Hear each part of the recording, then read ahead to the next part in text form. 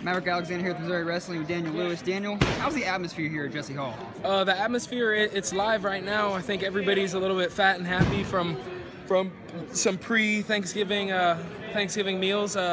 This crowd, the venue, it's one-sided, so you get all the volume directed right at you. It's in a theater stage like auditorium, and it just really brings the intensity to a focal point. It feels really good in here. How do you think you wrestled that match, Daniel?